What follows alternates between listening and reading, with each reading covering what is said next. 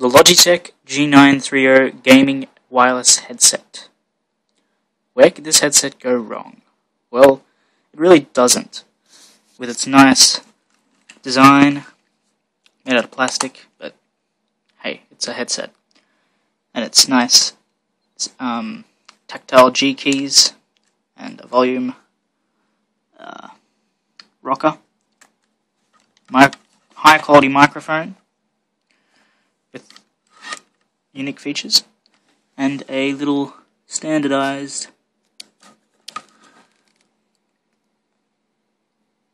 micro USB charging port.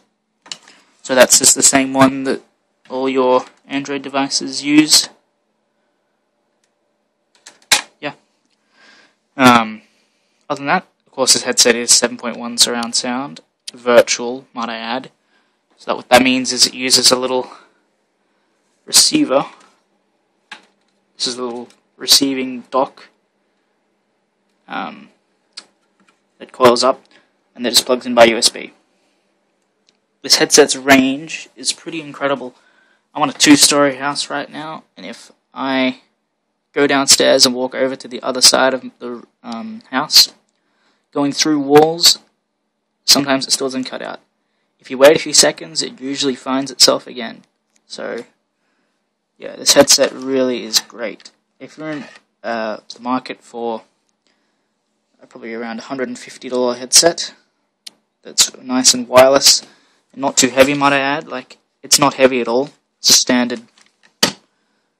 It does take a little bit of getting used to, but other than that, it's a great headset.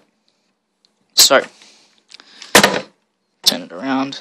Nice padding, leather-ish, I guess, and red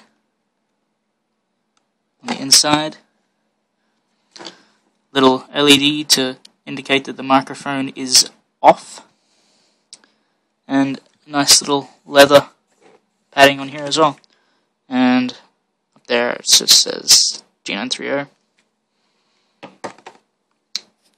My only complaints about this headset would be, I can't think of any actually. Battery life lasts around 10 hours, so battery is good. I only find myself having to plug it in every 2 days or so. I don't know, it depends on what you're doing. Like I haven't talked about this yet. On here, you have your power button, so you hold that in for a few seconds to turn it off. And here is your Dolby 7.1 and stereo headset rocker. Up is when it's in stereo, so it's only using 2 speakers, I'm pretty sure. And that is when it's in surround sound virtual. So this does not have full real 7.1 surround sound. If you want a real surround sound, go get a Razer Tiamat, or whatever it's called. 7.1, what they mean by that is it's using all 6 or so of these little coloured things here. These 2 are for my keyboard. It's not using this for the headset. Other than that, let's take a look at the software for a quick second. So, let's turn my flash off. So you have the software here. So you have your software here. You can go in and customize what these buttons do. So right now I have it on play, pause, and previous and next. Yeah, you can